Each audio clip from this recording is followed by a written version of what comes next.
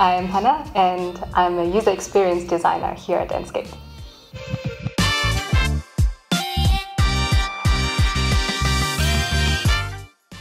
The Material Editor was updated because with the new Material library and the interplay that we provide with the Material Editor, we saw a good opportunity to incorporate the concept that we created for the UI overhaul in 3.0.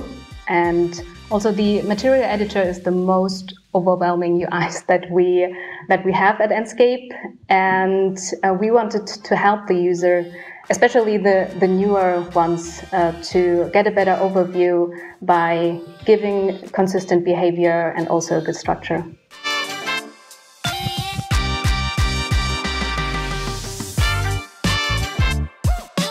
So with the new Material library, it is quite easy to get beautiful materials into the scene, but we also know that we have a big user base who like to tweak the materials so that they get exactly what they want or their clients also want.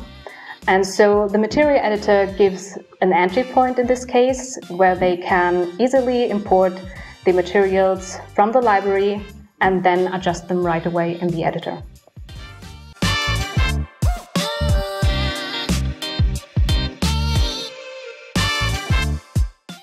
Yes, we aimed for discoverability, for consistency combined with clarity in wording.